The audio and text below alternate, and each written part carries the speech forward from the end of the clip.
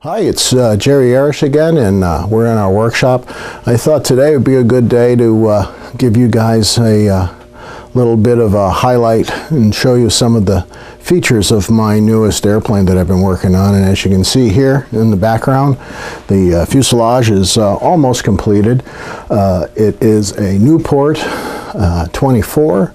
It's one of the less modeled airplanes, the Nieuport 17, Nieuport 11 being much more popular, and of course the Nieuport 28 being a more modern one.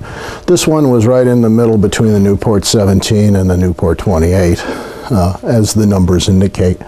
So, but anyway, it is totally scratch built. I built it myself, and it is a 27.5% scale, and it's kind of a weird scale size, and that's because the engine that I have here that I've attached is a RC F50cc twin gasoline engine, but it wouldn't fit into a quarter scale cowling. The quarter scale cowl would have been 10 inches in diameter, so I upped it 10%, and so 25% plus 10% is 27.5% scale, and that gives me an airplane with roughly an 87-inch wingspan, and is just overall just a little bit bigger than your typical quarter scale airplane.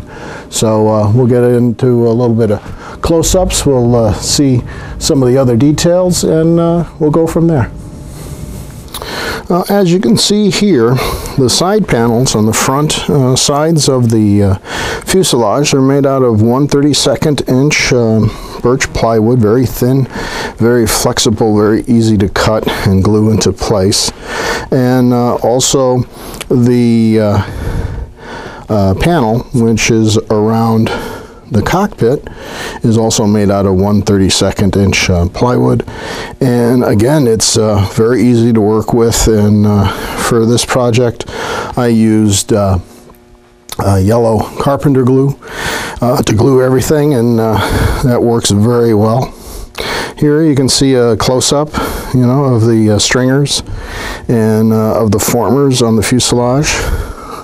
Like I said, there's like, you know, two portions of the fuselage, those quarter-inch square diagonals and the verticals and the cross pieces that you can see there. That's the main frame, and then everything else is built over that.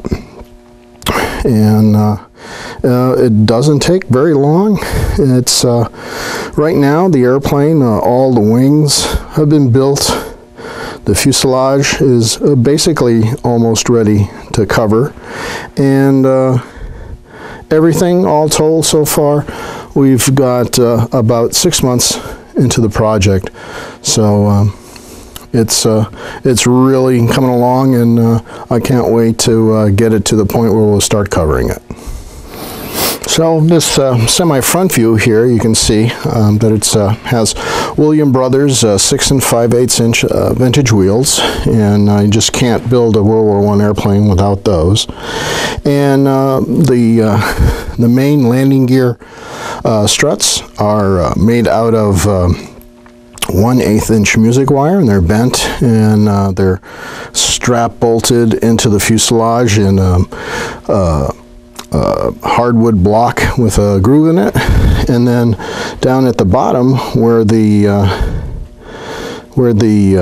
struts come together is I've used mild steel, 32,000s or 1/32 inch steel, and we've made the guide plates, and these are silver soldered to the ends of the 1/8 inch music wire struts.